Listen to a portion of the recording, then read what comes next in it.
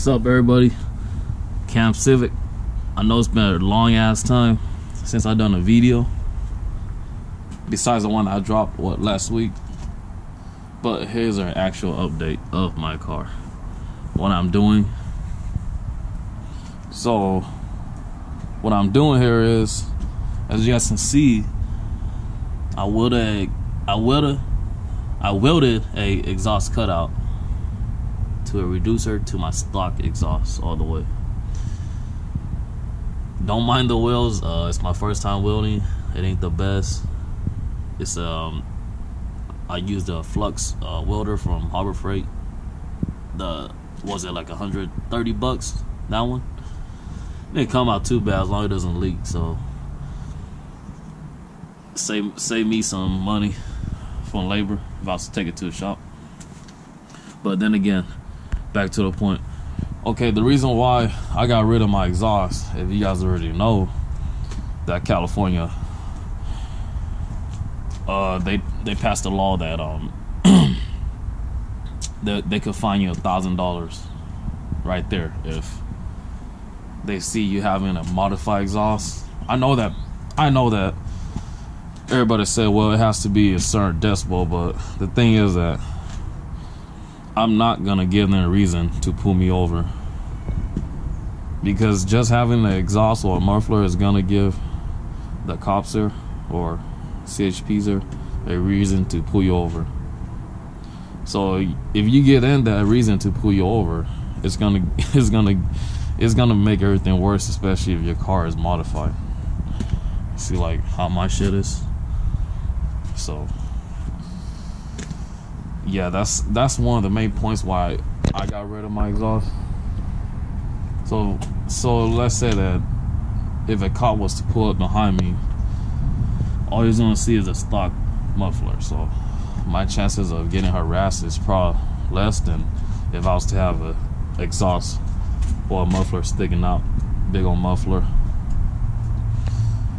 And one thing is, the thing that's good about the E-CUTOUT is that with the flip of a switch, your car goes back to sounding like stock.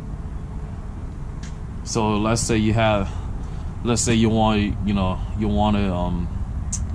do a quick run and you're going to open up your exhaust, right? After that run, and then let's say you see a cop, and then, or you want to do a little pull, you see a cop pull up next to you, right? After you do that pull, all you gotta do is hit that switch, and then the E-CUTOUT will close up, and that's it. It'll go back to sound like stock. And when he looks behind your car, he's gonna see a stock exhaust, and the chances of him harassing you, he's probably not, because he's probably not gonna waste his time. So it's just my old two. I ran the cutouts before, but not this size. The reason why I'm running a 3-inch is that I'm turbocharged now, so I gotta get airflow for the turbo.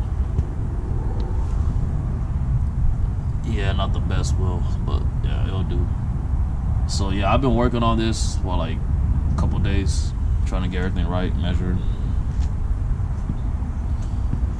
So yeah, here's just a little update. I will definitely do my next video. I'll do a video of after I install it.